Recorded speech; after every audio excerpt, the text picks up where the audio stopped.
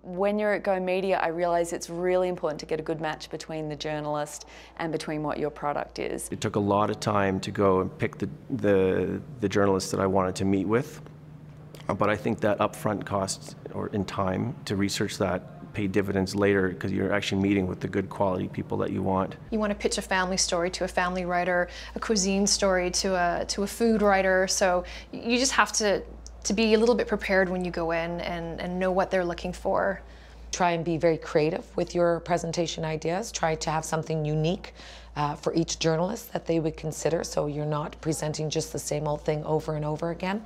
And again, try and look at ways that you can work with your other industry partners to try and expand that itinerary and that media pitch to make it more interesting. Part of it is just connecting on a personal level with people. So if you know who the journalist is you're meeting with, try to make a personal connection with your business. It was a two-way street. I need to teach them about who I am, but I really wanted to learn more about them.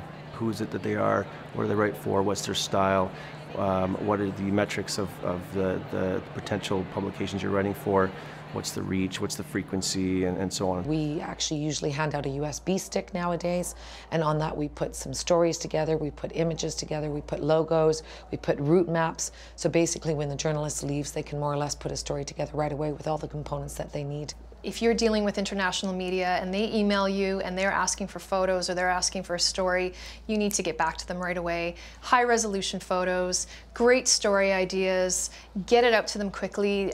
Media are working under tight deadlines, and if they want something, you have to get it out now or they're going to move on to the next person. Having the media come and enjoy your product, or for us travel on our train, is a wonderful coup for us because basically they're able to communicate the experience to their public, and it's an unbiased opinion. And of course when the media presents something, it carries a lot more weight with the public and in a country as opposed to paid advertisement. So if I've learned a lesson, it's to prepare more for next time.